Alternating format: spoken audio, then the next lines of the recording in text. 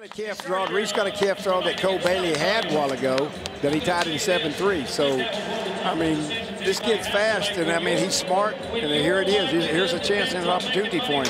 The big stage, he's out. Two swings, got it on him. If he's got a chance to be 7-2 or 3. Got a bobble stringing him right there, but didn't hurt him. 2 wraps. Yay. For first place. Moss.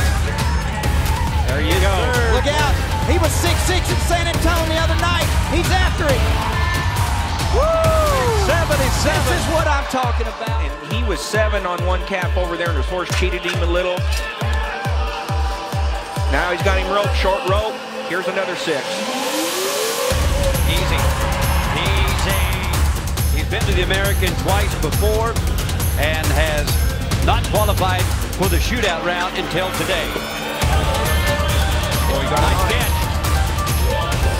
Gets the calf up, lays him down, ties the feet as fast as he can, and can you believe that he did it all in 6.65, guys, no matter what they've won or how far they've come. Marty Yates, last year's champion, with a 665 in the championship round. And look out, arena record, wow. 6:38. We're talking about world record times today. I've never seen a calf in my entire life tied this fast. Unbelievable.